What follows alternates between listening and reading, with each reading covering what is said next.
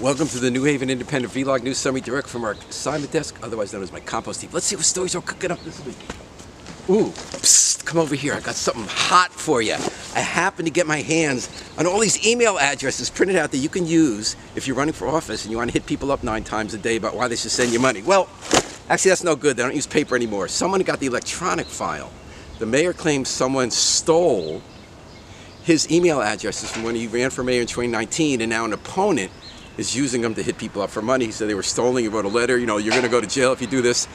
The campaign manager for the opponent, Gage Frank, said, I took those and it was legal. I used to be your campaign manager, and then when you, Justin Elker, became mayor, you told me to enter them in the city database. You could send those people messages, so that became public property. Well, whoever's right about stealing, I think the real crime, though it's not illegal, is the way all these candidates everywhere in the country keep inundating us with emails and texts all day, just bothering us to send them money. I'd rather they let us do the spelling bee in peace. Well, speaking of stolen, this gun is not stolen, but a 40 caliber Beretta was. In 2016, a guy fell asleep at McDonald's, had the gun in his car, someone took it. This week, that same gun showed up in a car where a man was asleep on Crescent Street. He also allegedly had all these drugs ready for sale in the front seat. The police took that and the gun.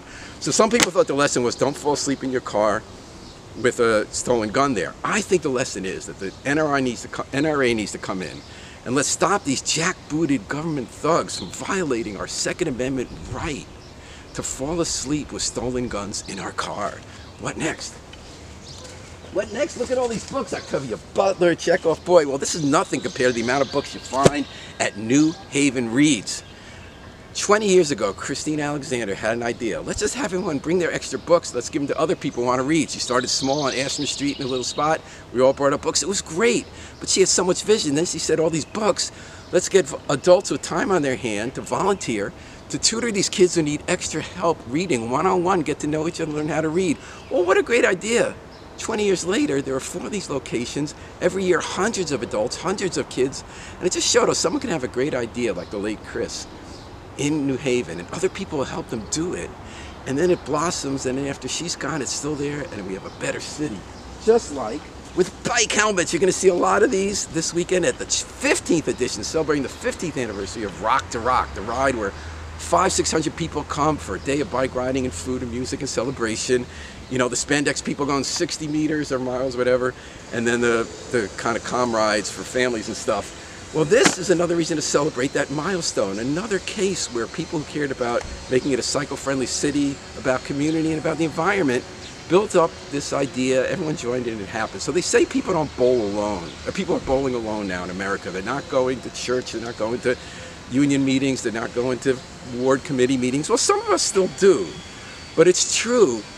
But they're going elsewhere. There's this whole independent initiative where people say we don't like the old institutions, but we still care about being together and doing good things and making our community better. We're not bowling alone in New Haven. We're seeing each other and making it a better place. Well, I can't find an oak leaf here. Those institutions took root, so does like Bergamos and such open studio stuff in New Haven, but oak trees are not taking root. When the old ones die, few of them are coming back. Now, we're really the oak city, not the elm city. This is the indigenous tree was towering all over the city, thrived here, 300-year trees. This is not just New Haven. Apparently because of climate change and because of deer, oak trees aren't regenerating. Well, now they might in New Haven. I was just here this week where in 8 spots in New Haven in parkland, they're fencing it off, including Edgewood Park, keeping the deer out, and they're part of a National Forest Service study where we're putting 1,200 saplings of oaks, different kind, to see what's going to help them thrive again, become an oak city again. Well, this is something hot just between you and me I got my hands on. We have a new building official in New Haven. The guy in charge of like telling you whether this building has to come down or not, whether you can build here, whether you can get this permit. His name is Bob Dylan. So I got my hands on all the stuff that Bob Dylan has written. I was thinking, does this give us clues to how he'll do his job? He has something here, Dear Landlord, it's not very friendly.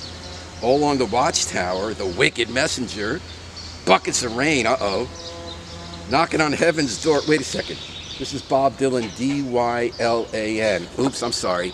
The new guy in New Haven is D-I-L-L-O-N, Bob Dylan. Sorry about that mistake. The real Bob Dylan, New Haven. Good luck in your new job, because we're doing a lot of building in New Haven at the grassroots and in the buildings. Till next time, this New Haven Independent Vlog News Summary, and remember, always pick up your trash.